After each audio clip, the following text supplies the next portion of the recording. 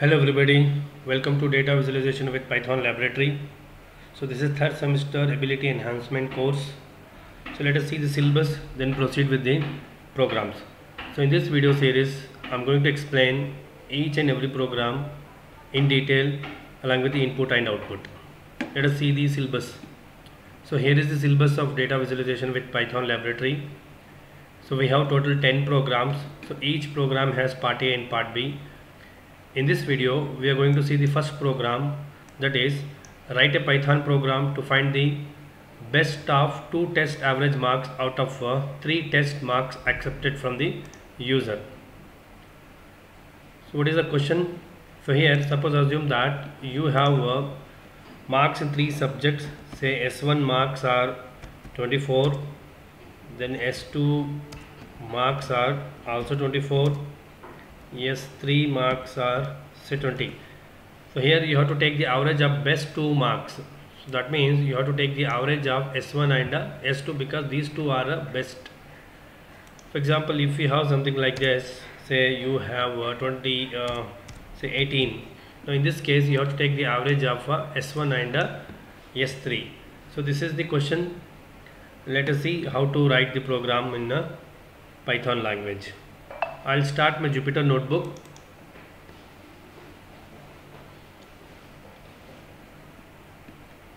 Okay, I'll select, I have created one folder on the desktop. I'll select that. I'll create a new notebook. Let us see the program now. To perform this program, we need the marks of 3 subjects.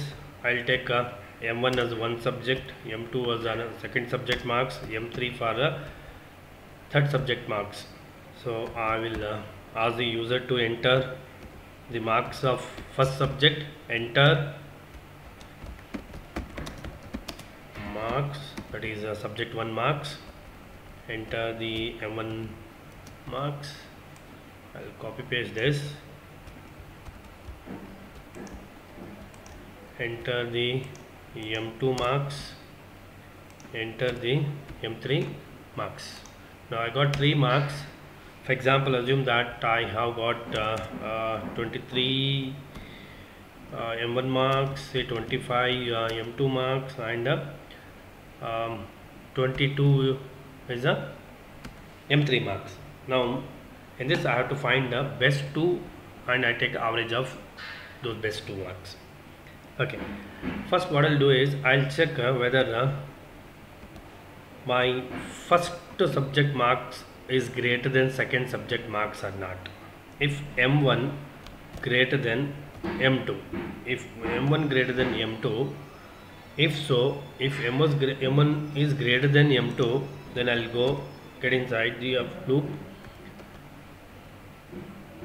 Then I'll check if M2 is greater than M3.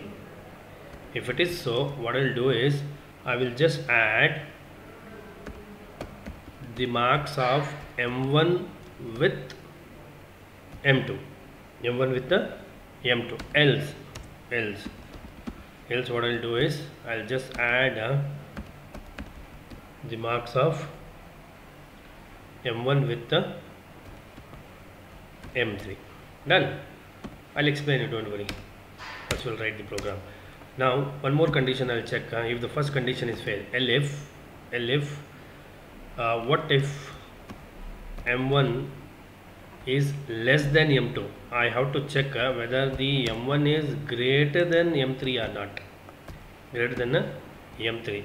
If so, then the total will be, the total is equal to M1 plus M3. Sorry, M2. M1 plus M2. Else total will be is equal to M2 plus M3. Done.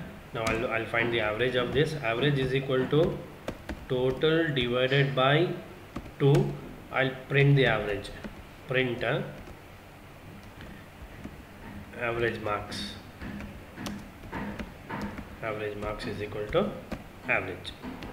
Okay, done. Now let us explain. Let us see in detail. Let me explain you. Okay, now let me explain you with this example. Now this is, assume that this is M1 and this is M2, marks 2 and marks 3. Now I'm checking if M1 greater than M2. Now what are the marks of M1? 23. Is 23 greater than 25? No, condition fails. This fails, then it will go to elif. Elif M1 greater than M2? Yes, M1 is greater than 23 is greater than M2. Then which are the two best marks? M1 and M2. You can see here M1 and M2. Come out of this, divided by 2. Else, now you take this condition. Here I am writing 25. Here I will write 21. Okay. Now M1 greater than M2? Yes. M1 is 25 and M2 is 21. M1 is greater than M2. Enter in the loop and check whether M2 is greater than M3. What is the value of M2? 21. Is 21 greater than M3? No. Then go to else part. Then what will be the best two marks? M1 and M3. This is what we are doing it. Let me execute this.